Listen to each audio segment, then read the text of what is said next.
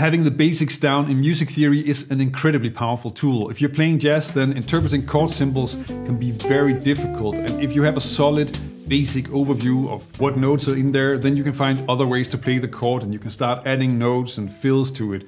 The things that make it a lot more fun to play jazz. That is what I want to show you in this video, because an overview like that is what is going to stop you from sounding like a Pat Metheny clone. And instead of just learning a single jazz lick, then you're actually learning a recipe that you can turn into thousands of jazz licks. Now I know that there's a lot of stuff in here that you might already know, but then you can use this video as a sort of checklist to check if you have it all under control. The place to start is of course the scale that you need the most, the major scale. I assume that you're already somewhat familiar with that, but to keep it simple, let's just use C major. The important thing to remember is that a major scale is constructed by a series of whole and half steps, and that recipe that you do want to know would be whole, whole, half, whole, whole, whole, half. On guitar you have a short chord, which is sort of a physical solution where you're just moving a shape around. That means that if you play a C major scale like this, then you can turn that into a D major scale by just playing the same shape but moving it a few frets. But that also means that you don't really know what notes are in there anymore, and when you play songs then it's actually very practical to know that the next chord is the 4 chord in the key, and that is this note in the scale. So here's how you can start figuring that out. I'm gonna show you this using D major as an example, but it works for any note that you can think of. It's really just about using sharps and flats to get the intervals right. You need to remember or write down that row of intervals that make up the major scale. So whole, whole, half, whole, whole, whole, whole, half. For D major, you can write out the notes from D to D. D, E, F, G, A, B, C, D. And now you just need to go through that and make sure that the intervals fit with the order that I just said. And that means that from D to E, that's a whole step, it's fine. E to F, that should be a whole step, but now it's half. So I'm gonna change F into an F sharp. And actually that also means that from F sharp to G, now I have a half step. So G to A, that's a whole step. A to B is a whole step. B to C is a half step, but it should be a whole step. So I'm gonna change C to C sharp. And then we're back on D.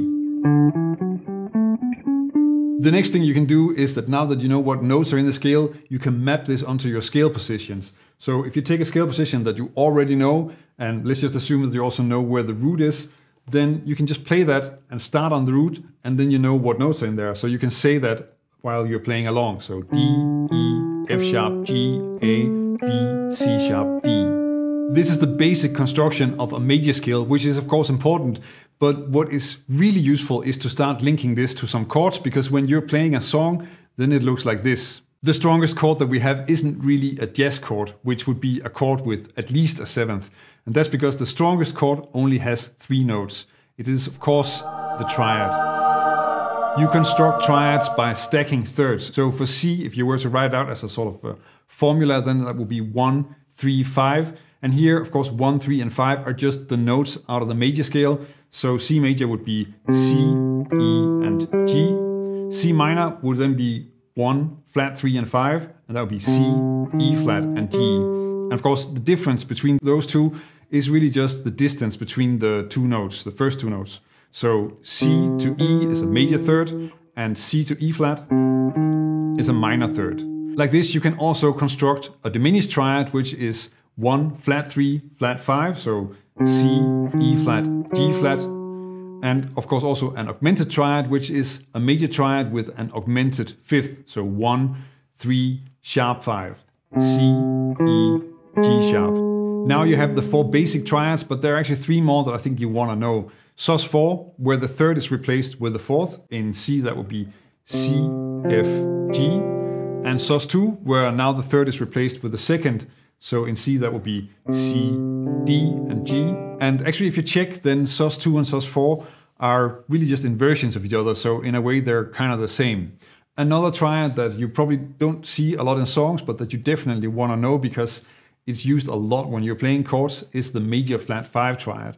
So for C that would be of course 1, 3, flat 5. So C, E, G flat. And I'm mentioning this one because it is incredibly useful for playing rootless minor 6 or dominance or minor 7 flat 5 chords. But right now, these are just structures without any context, and you really want to put them in a context so that you see the bigger picture, and that context would probably be a scale. As I mentioned, then chords are created by stacking thirds, and actually that is really easy to do in a scale. So constructing the diatonic harmony and placing the triads in a context could be something like this. Start with the C major scale, and we can put thirds on top using the notes in the scale to get first a row of diatonic thirds, and then of course add another third to get triads, which is a really useful row of chords to remember as well. So for C major, we now have C major, D minor, E minor, F major, G major, A minor, and B diminished. It is incredibly useful to know what triads go together, and as you'll see later, it's also a huge help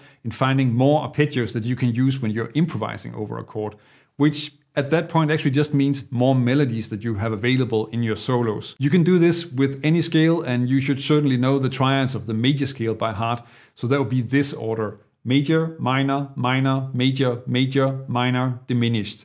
It's really important to figure this out for harmonic and melodic minor as well, and that will give you examples of the other triads, but we'll get to that later. Enough with the triads, let's get to some real jazz chords. Jazz, you don't have triads as sort of the basic chord in the songs very often, but we do still play triads in solos all the time. The basic chord type is the 7th chord, but constructing the 7th chord is now super easy, barely an inconvenience. You just add another diatonic third to the triads. So for our triads, C, D minor, E minor, F, G, A minor, and B diminished, we now get C major 7, D minor 7, E minor 7, F major 7, G 7, A minor 7, and B half diminished.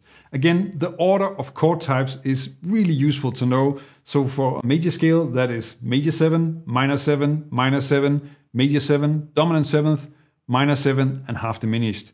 And as you can see, there are 4 chord types in the scale. Major 7, so 1, 3, 5, 7, that is C, E, G, and B. We have a dominant 7, that's on the 5th degree, so on G. And here you have 1, 3, 5, flat 7, so G, B, D, F. There's also a minor 7 chord on D minor, for instance. So that's 1, flat 3, 5, flat 7, D, F, A, C. And a minor 7, flat 5, that's on the 7th degree, B, and here you have 1, flat 3, flat 5, flat 7, so B, D, F, and A. The reason that I construct chords in scales is because that added context really tells you a lot about what is going on in the music. If you take this lick,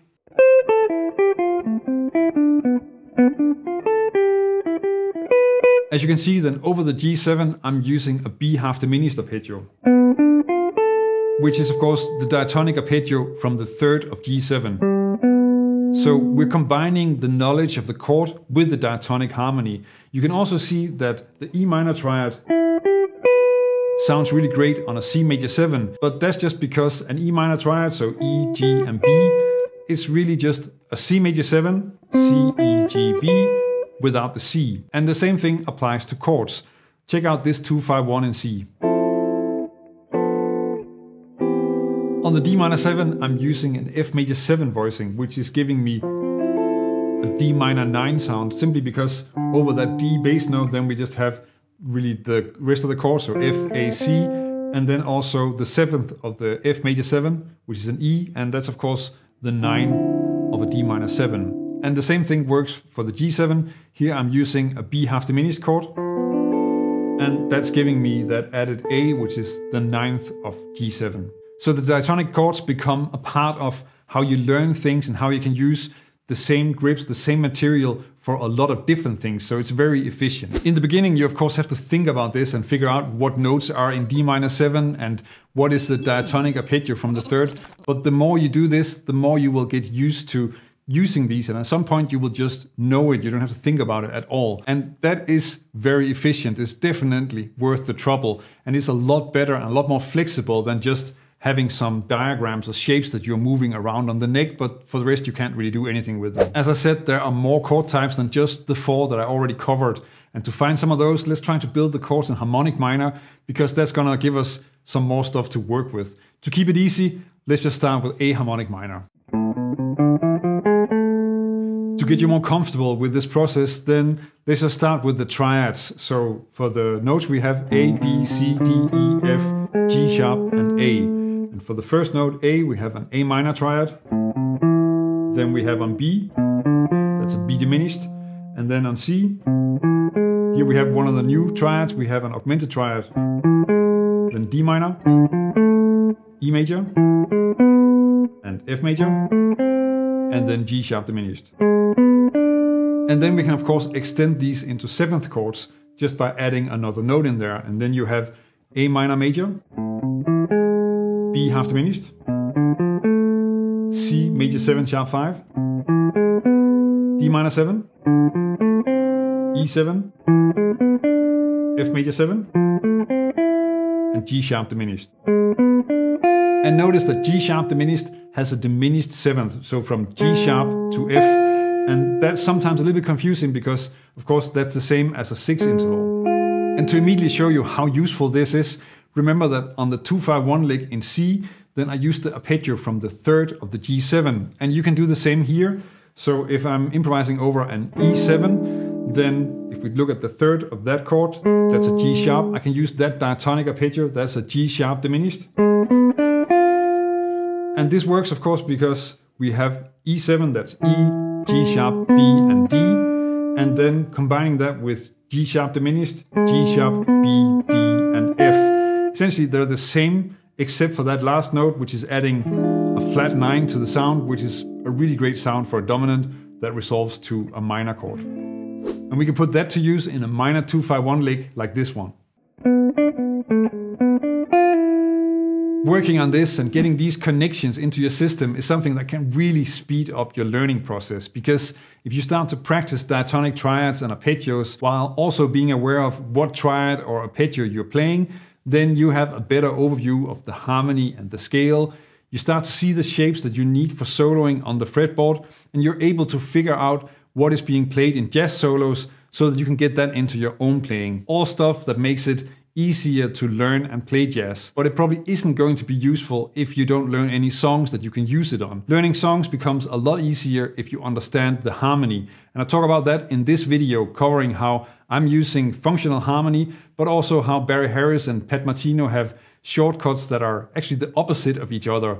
But it will all help you learn and remember songs. It doesn't have to be difficult to learn songs. Check that out.